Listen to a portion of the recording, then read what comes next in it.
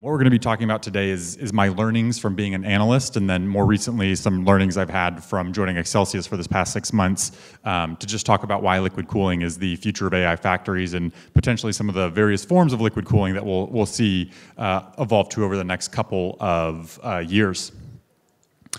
So with that being said, we're going to start talking just about traditional air cooling just real briefly. I think we've covered this pretty well today so far, so I won't spend too much time here. But really, it's just a physics problem. Air has low thermal conductivity, so when it comes to dense AI racks and workloads, it's just fundamentally inefficient at removing that large amount of heat. And so what that means from a rack density perspective, you can see 20, 30 kilowatts per rack with air cooling, but beyond that you start to run into some challenges, particularly with hot spots in the servers, as well as the energy consumption that we've talked about today as well. Up to 40% of data centers' energy use can come from cooling. And we have seen that number actually come down over the past handful of years. But a lot of that actually is related to water usage as well. So if you're reducing your electricity usage, you're very possibly increasing your water usage there, so still using a lot of resources. So air cooling doesn't work because of physics for AI workloads. So that means we're going to talk about liquid cooling solutions here. And at the beginning of my analyst career, I actually thought it was going to be immersion cooling that was going to win out for the mainstream liquid cooling solution in the data center industry. And a big part of that was that immersion cooling is a 100% heat capture solution. So you submerge that server in the tank, it captures nearly all that heat. Maybe you're going to need a little bit of comfort cooling for the humans in that facility, but otherwise that immersion tank is going to take care of all that heat capture. However, there are some challenges with immersion cooling still. First and foremost, it is a horizontal tank form factor.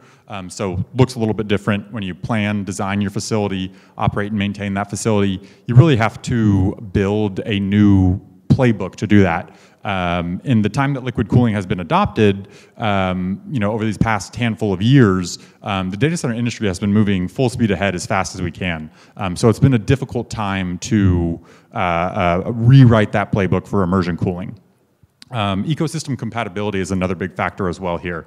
What compute can I put in my immersion tank? What networking can I put in my immersion tank? Do I need power infrastructure? And that's something that we're hearing more and more about, and there's a lot of progress happening there, but still more work is needed to go on that ecosystem compatibility front. And then I want to touch on a couple of differences between single-phase immersion and two-phase immersion. So for single-phase immersion, there are some performance limitations when it comes to high TDP, high heat flux processors. And that's not to say that immersion cooling, single-phase immersion cooling, can't cool 1,000 plus watt processors, but they've already had to start to adopt some innovations and technologies to make that possible. So seen forced convection heat sinks, and now talking about these hybrid direct-to-chip solutions, bringing that coldest fluid right on to basically an open-face cold plate to keep that processor cool there. On the two-phase side of things for immersion, that requires a specially designed fluid. Got to think about cost and regulations there. And so two-phase immersion to date is probably the liquid cooling technology that is furthest away from any adoption. So now I want to jump to single-phase direct-to-chip and talk a little bit about this. And really, this is where we see the chip and server OEMs dictating this liquid cooling technology today, in part because it still sits in that familiar vertical form factor. So it's that nice vertical form factor. You got cold plates sitting on top of your processors, and it works well. There's also foundational knowledge and supply chain around single-phase direct-to-chip, and a lot of that comes from the HPC, high-performance computing industry or supercomputing industry, where there's been learnings for more than a decade on single-phase direct-to-chip. A few characteristics about single-phase direct-to-chip that I like to highlight. The industry seems to be standardizing on PG25 for the solution there, which is 25% propylene glycol. 75% water. And if there is a leak there, that is harmful to IT equipment. And if you've been around, liquid cooling deployments, leaks do happen. And with the cost of this infrastructure, it can be pretty catastrophic. You're talking about $3 million of IT equipment in a rack there. There are a couple performance levers for single-phase directed chip that you can use. So flow rates and facility water system temperatures. So you can crank up your facility water system temperatures, or your flow rates, excuse me, to get more performance. You can also lower your facility water system temperatures to increase your performance. Some trade-offs there, potentially in terms of risks, where you could have particles breaking off of your cold plates and clogging your the fins in there. And then also, colder facility water system temperatures just means you're going to be using more energy. And then fluid maintenance. And this has been one of the biggest takeaways that I've learned the past 6 months being at ACCELSIUS, is the amount of effort and work power needed on this facility maintenance. And so there's quality testing, additives such as biocides and inhibitors, and then filter changes all required on the single-phase direct-to-chip side. Now, for two-phase direct-to-chip, still a relatively nascent technology compared to single-phase direct-to-chip. There's a couple different flavors or varieties there. So there is passive. Don't really see passive two-phase direct-to-chip in the industry, or in the data center industry, I should say. What we're really seeing is pumped two-phase with flow and pool boiling options. ACCELSIUS known for flow boiling, ZutaCore known for pool boiling there. And kind of the magic behind two-phase direct-to-chip cooling really is in that fluid, the refrigerants that's used there. And so, when it comes to those two-phase systems, we use at ACCELSIUS eco-friendly, commercially available refrigerants. They're used in other applications like chillers for data centers, industrial process as well. And one of the key characteristics that they have is that they are ITE safe dielectric refrigerants. So if you do have a leak, it will not cause any damage to that IT infrastructure. A couple other characteristics associated with two-phase direct-to-chip that I like to highlight. Because of the phase change in the boiling process in that cold plate, it has a very thermal uniform cooling process across the entire chip. So no gradient, cold on one side and then heating up on the other side as you go through that chip. And it's really about that boiling process that kind of stirs that fluid for that thermal uniformity. And because of that boiling process, that also enables flow rates 4 to 9 times lower than single-phase direct-to-chip. And you can actually enable your facility water systems to be 6 to 8 degrees Celsius warmer, potentially even higher here, but being relatively conservative in what we can do with the technology today. So key takeaway from this slide from my perspective, while we are seeing some opportunities for cooling in the market, I don't believe that for these large AI factories, immersion cooling is going to be the technology that wins out there. But really, the direct-to-chip technologies is where the industry is headed. And so I want to talk a little bit about processors and why we see the need for two-phase in the coming years. So looking at this chart here, across the x-axis, we're just really looking at chip packaging and it getting more dense. And on the y-axis, we could be talking about heat flux or TDP. In the data center industry, we often focus on TDP, but it's really heat flux that drives the cooling requirements or cooling challenges when it comes to liquid cooling. So when you start to go above 100 watts per centimeter squared, that is where we've pushed out of air cooling to single-phase direct-to-chip liquid cooling. And that really started with traditional cold plates, sky fin cold plates were needed there. But we're already seeing some innovation happen there. So as we move to higher heat flux, higher TDP processors, there's had to been some more advanced cold plates designed, split flow systems, jet impingement cold plates to get better performance there. So if we look at this green dot up there, that's actually some testing results from Cool IT earlier this year, where they had a 4,000 watt like processor that had a heat flux of 160 watts per centimeter squared. Really impressive results that they were able to capture there, cooling that. but somewhere between that 150 watts to 200 watts per centimeter squared is where analysts and the industry talk about a transition from single-phase direct-to-chip to two-phase direct-to-chip.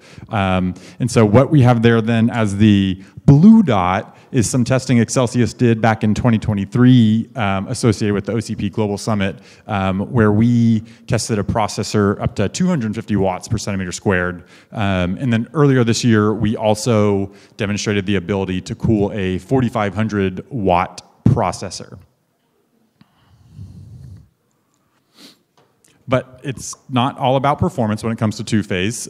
There's also cost savings or advantages with two-phase. So when I got invited to speak at this conference, this was probably the slide I was most excited to put up here because we were working with some prospective customers in Singapore and talking about the free cooling that two-phase enabled in a region like Singapore. So we did an analysis where we looked at a competitive single-phase directed-to-chip cooling solution. Overlaid here is just some ASHRAE data that shows the temperatures in Singapore and how many hours out of the year you can capture free cooling. And so what we found that was for single-phase direct-to-chip, we were able to do free cooling 24% of the year, but using a 6 degrees Celsius warmer facility water system, we were able to actually improve that to 97% of free cooling throughout the year, which in a region like Singapore just goes to show how that boiling process is at capturing and removing heat from that chip. So next, I just want to talk a little bit about what ACCELSIUS is doing to, in participation with OCP and help commercialize this two-phase direct-to-chip liquid cooling technology.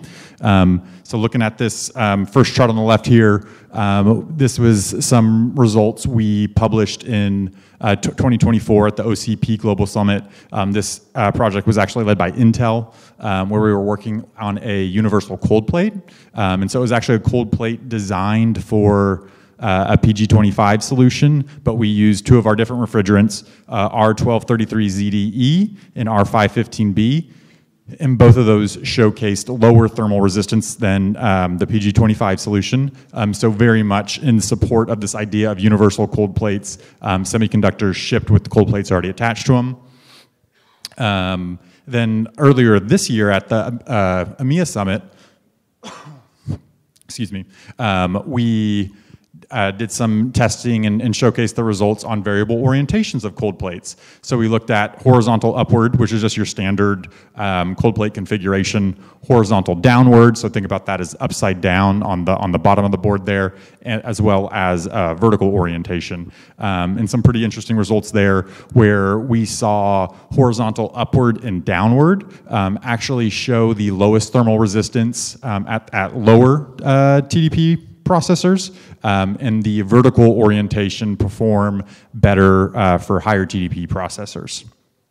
And then lastly, something else we've published this year in the OCP cold plate working group is a pumped two-phase direct-to-chip white paper with a number of partners. And really that white paper just providing an overview of the pumped two-phase technology, as well as some of the ecosystem effort work that is happening there to use existing components, but also tailor those components to be adaptable and work with two-phase solutions as well. And that's going to be some ongoing work that we're going to continue to do there. So definitely pay attention to that work stream and work group.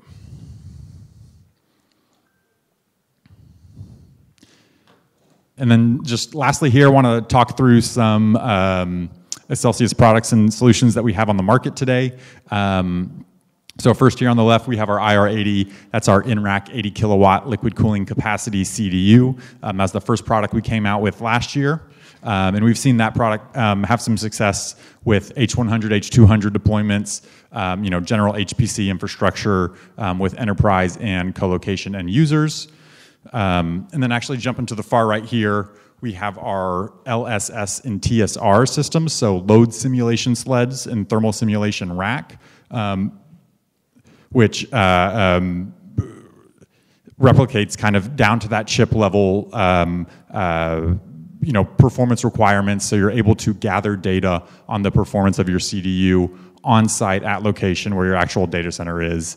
And then this has actually been a very popular product with ecosystem partners for testing new products, testing developments, to be able to pull together, bring that whole ecosystem together to continue to innovate with two-phase liquid cooling solutions. And then lastly, in the middle here, we have our MR250, and this is one product that we're really proud of. Stands for multi-rack, 250 kilowatts of liquid cooling capacity. To the best of our knowledge, this is the first floor-standing two-phase CDU on the market. You can set it up in a couple different configurations. So you can do two 125 kW racks or one 250 kW rack, which really is aligned with MVL72 type deployments or larger GPU clusters. And one thing we're really proud about with this MR250 product is that we've tested this up to 250 kilowatts with 40 degrees C facility water.